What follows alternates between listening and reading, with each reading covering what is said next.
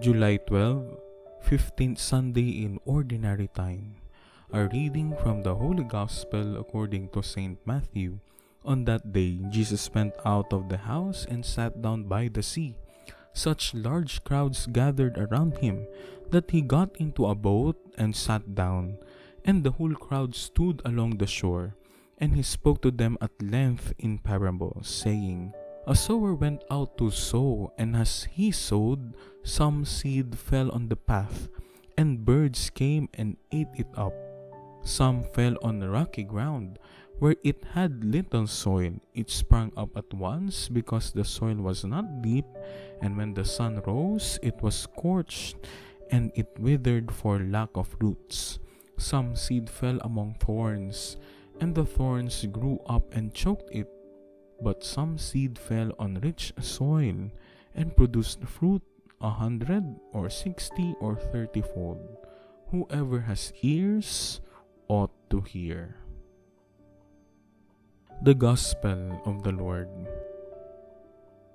Bearing much fruit. Our Gospel is well known, often called the parable of the sower. However, Jesus' narrative could also validly be termed the parable of the four soils, since it is aimed at the hearers of the word. How do they respond to the good seed being sown among them? To better understand this particular parable, one can draw insights from a brief discussion on parables. Jesus, the master teacher, uses many graphic analogies to communicate his kingdom message, making it concrete and intelligible for his hearers.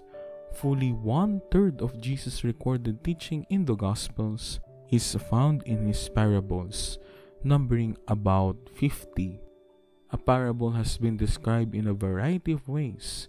It is an earthly story with a heavenly meaning.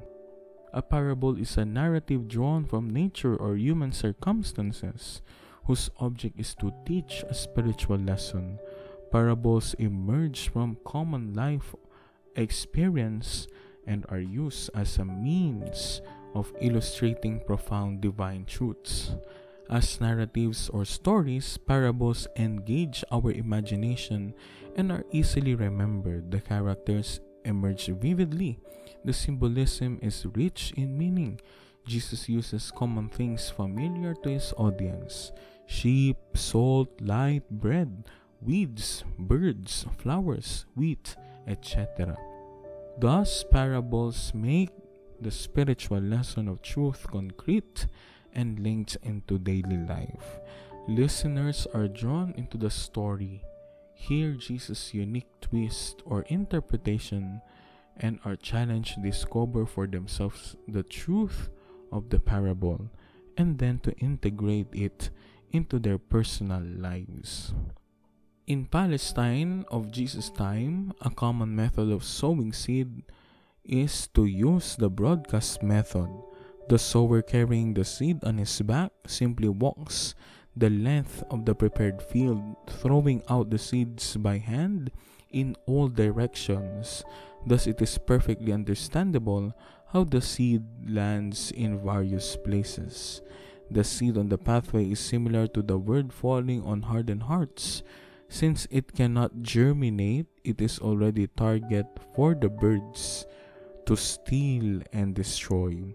The seed on the stony ground germinates, but the soil is shallow and it dies for lack of roots.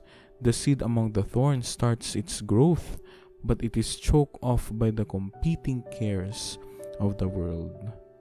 The seed on good ground, the fertile soil, grows and yields abundant fruit. Bear in mind that an especially good crop in Jesus' time would produce a 10-fold harvest. Thus, anything more is an abundant increase, a bumper crop, whether it yields 100 or 60 or 30-fold. Indeed, as the responsorial psalm notes, the seed that falls on good ground will yield a fruitful harvest. Jesus' challenge. At the end of the parable, Jesus emphatically says, Whoever has ears ought to hear. We are challenged to open our hearts and allow God's powerful word to penetrate. Do we have spiritually receptive hearts and minds? Do we genuinely hear God's word? God expects fruitfulness from us, a genuine harvest.